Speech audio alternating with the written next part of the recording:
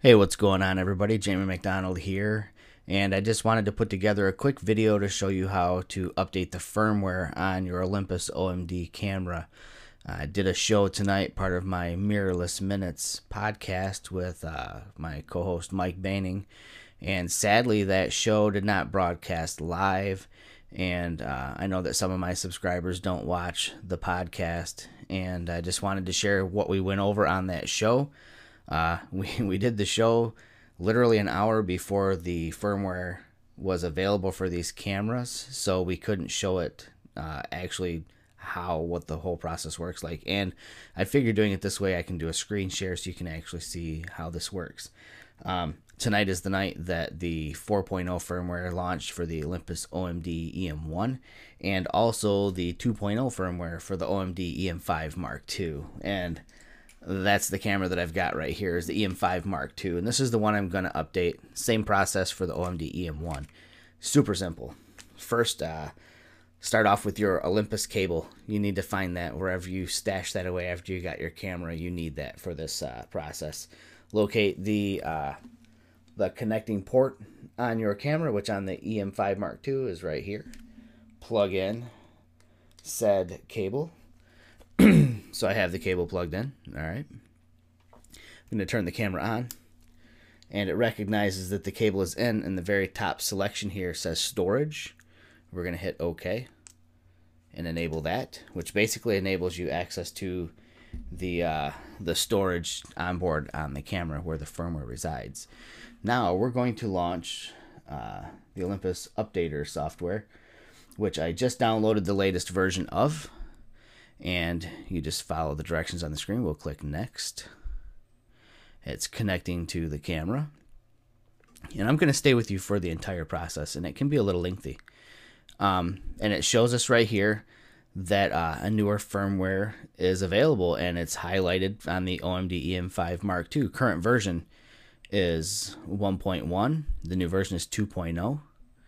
And I actually have a 1.0 software on the 25mm f1.8, which is mounted to the camera, and there is a 1.1 firmware version for that as well.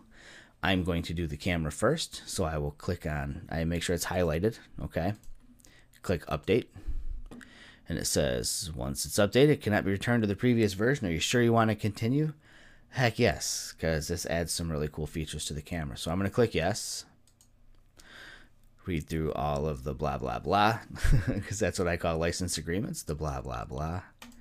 I'll agree to it, and now it's downloading the firmware at a ridiculously fast pace. Yay Comcast, I guess, whatever. Now this is the part where people, if they're going to make a mistake, this is where they're going to make it. It says, do not disconnect the camera from the computer until the update is complete, and you will know that the update is complete on the camera because on the back of the camera, and I will show you, there will be big, gigantic white letters that say OK. And at that point, you can turn the camera off and unplug it. If you do that before it says OK, it is not OK. You will be kind of screwed. You'll actually have to send your camera in to Olympus, and they will have to flash firmware onto the read-only, or the chip in your camera. It's not something you can do at home. At least I don't know a way to do it, and I've done research online, because I've had numerous people call me and message me panicked saying, oh my gosh, how can I fix this at home? You can't, and I apologize for that. It's just how it is. It's kind of like if you were doing if you're updating the BIOS on a motherboard on your computer, for those who are tech savvy enough to do something like that.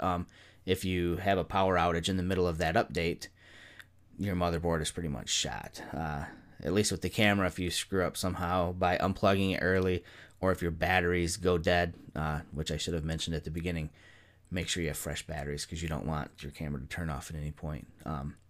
So at least with a camera, you're not totally out of luck. You can send it back to Olympus and have the firmware fixed. And I'm sure, I don't know if there's a charge incurred by doing that or not. I'm guessing that there probably is. So again, I cannot stress it enough. Do not turn off the camera. Do not disconnect the camera. Pray you do not have a power outage at your house. Your batteries don't go dead, whatever. This camera needs to stay connected until you see the words OK. And I will stop talking about that right now because I don't want to get you stressed out thinking that you can't do this update, because it is super easy. I'm just sitting here talking to you while it's doing the update. And it can take a little while, and that's what fools a lot of people.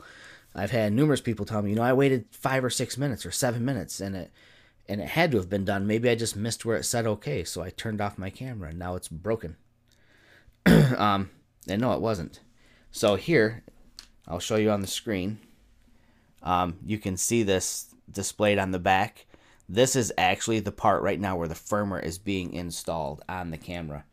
Do not disconnect at this point, and I'm being like super gentle so that I don't accidentally unplug it, because I don't feel like sending my camera in to have it fixed. It'd be embarrassing.